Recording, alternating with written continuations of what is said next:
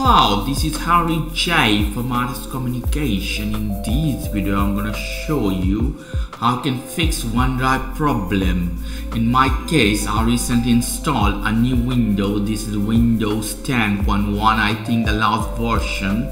And as you can see, I don't have OneDrive available here in my computer, and I use a lot OneDrive. So in this case, you have two fixes. You can go to Microsoft web page and you can download OneDrive from there. But some of the time, if you download from there, still you can't see OneDrive, because OneDrive is a software that is built in with Windows. It should appear directly to your Windows. Okay, so let's go for the first fix.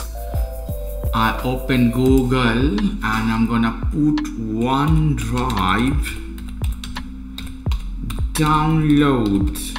Here we go. Directly from the website of Microsoft. In the description below, I will leave the link so you can go directly.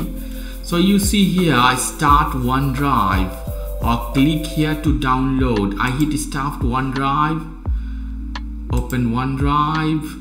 So it doesn't appear. If you have OneDrive in your computer, it should appear directly. It will open the folder, as you know. So I hit click here to download. I'm downloading, as you see.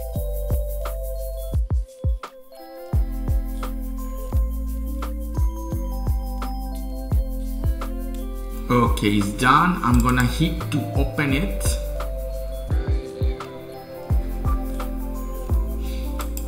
Okay, as you see, it doesn't allow me even for install, because it said I already have OneDrive is installed. Okay, but I can't see the OneDrive. Okay, you see again. Let me move here, preparing. So I have some problem. Let me show you here. I don't have OneDrive, as you see. So we can do something. I minimize all and I hit the start button, and you have to start writing REG. Normally in the past, you should have, in the other Windows, you should have searching button here or searching box.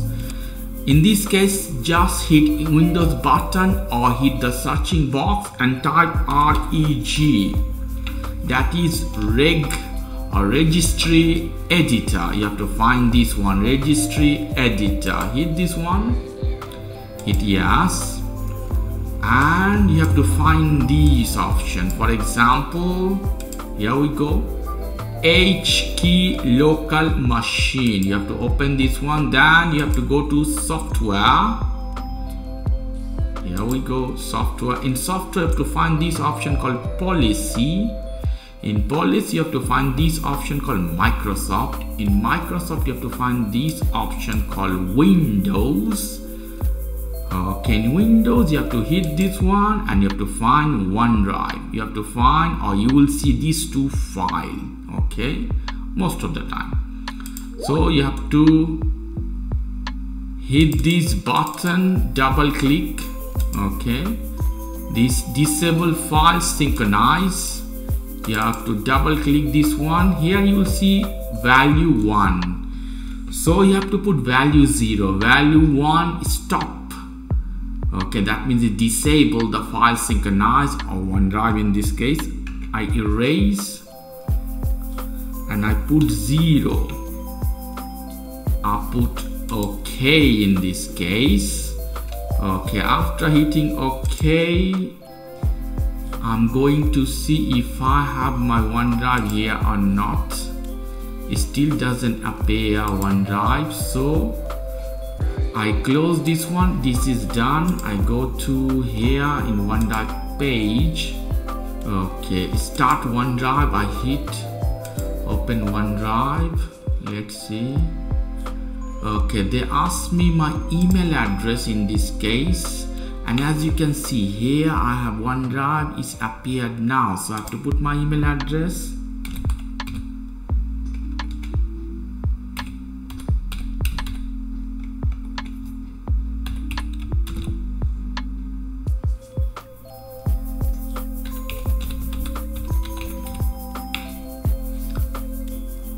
I hit sign in. surely it's gonna ask me the password. In this case, no. And here you can see the OneDrive start working. You're all set, up to date.